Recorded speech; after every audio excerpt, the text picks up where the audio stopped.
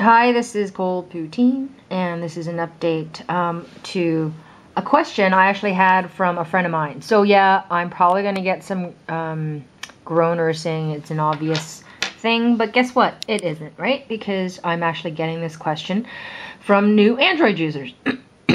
How do you transfer photos and other files to your computer? And the thing is, you normally will have to, first of all, plug in the USB cable, right? And that you would use to, perhaps power it up.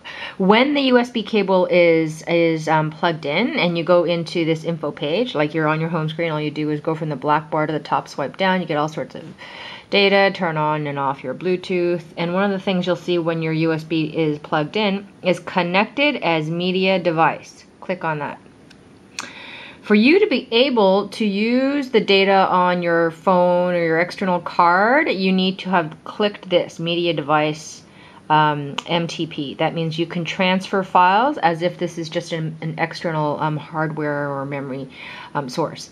If your computer does not let you do that, or does not have the drivers for you to do that, you can also try using this protocol, which would treat this as a phone, sorry, as a camera.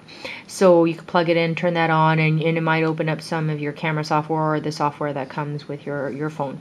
So that's it, simple, easy, and hope that helps my friend who was wondering. It is fairly obvious, but I'm sure it'll help somebody because it helped me. Thanks, bye.